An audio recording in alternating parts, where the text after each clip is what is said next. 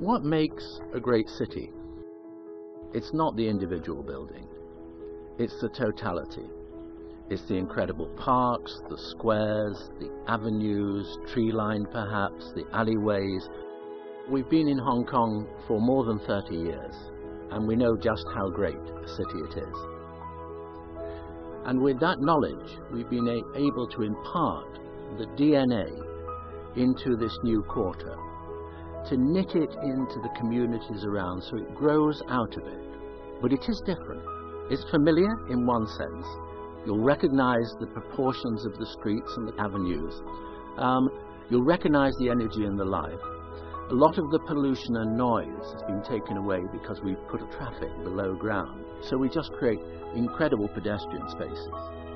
We've mixed all the activities with culture, so it's not just a cultural ghetto.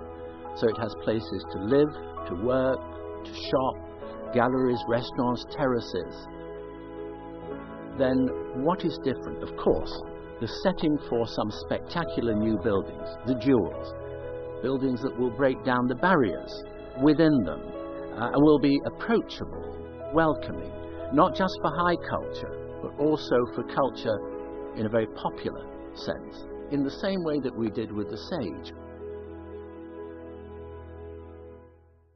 What can we provide that Hong Kong does not have?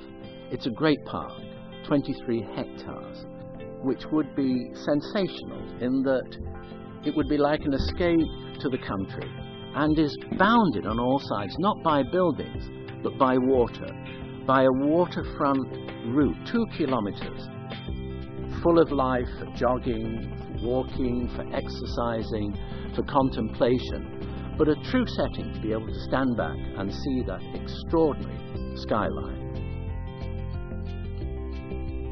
And this has to be one of the greatest opportunities in the world at the moment. So this extraordinary balance of green, public space, buildings, cultural buildings, all of this with a very sustainable agenda. So within the budget, 0 carbon, 0 waste.